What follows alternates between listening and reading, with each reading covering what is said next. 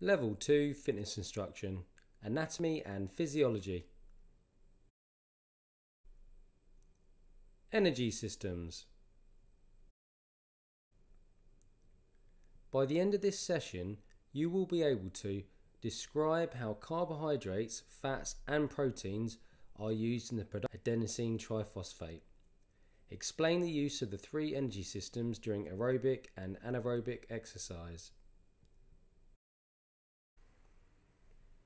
The macronutrients. The energy in food is measured in calories. Carbohydrates contain 4 calories per gram. Fats contain 9 calories per gram. And protein contain 4 calories per gram.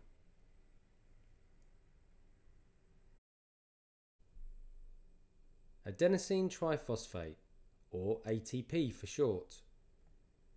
ATP is the body's energy currency. It is the only fuel the human body recognises and uses. The body would cease to function and survive without it. You can see a diagram representing ATP. It has 4 molecules, 1 molecule of adenosine and 3 molecules of phosphate.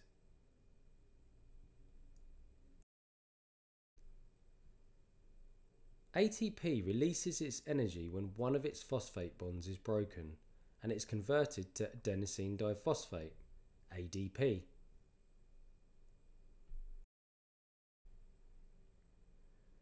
There is a very limited store of ATP within the muscles. It only lasts for approximately 1 to 2 seconds.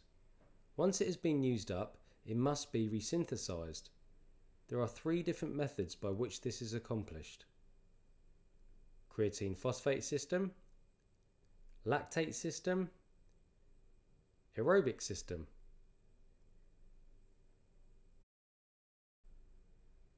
Creatine phosphate energy system. The creatine phosphate energy system is an anaerobic energy system.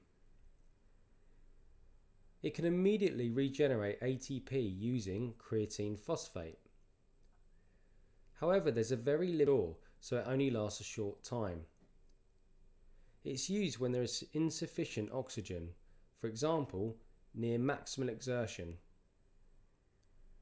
It's also used when a muscle needs to generate a lot of force very quickly. The 100-meter sprint, the high jump, a javelin throw, or weightlifting.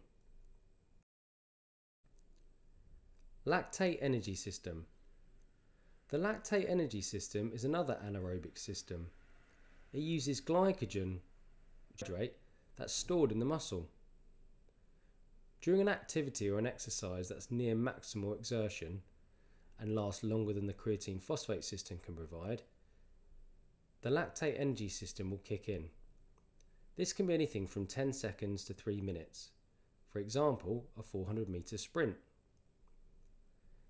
It plays a big part when the intensity during aerobic activity is too great for the aerobic energy system to manage alone, because it produces lactic acid within the muscles. If it accumulates, it will lead to fatigue.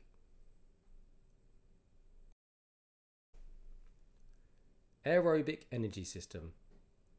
Aerobic means with oxygen. The aerobic energy system produces ATP from carbohydrate and fat. It can also use protein during a fast or extreme endurance events. It is the energy system which dominates during aerobic activities, e.g. long distance swimming, cycling and running. It's also the dominant system during rest. When it's utilised, it produces carbon dioxide and water.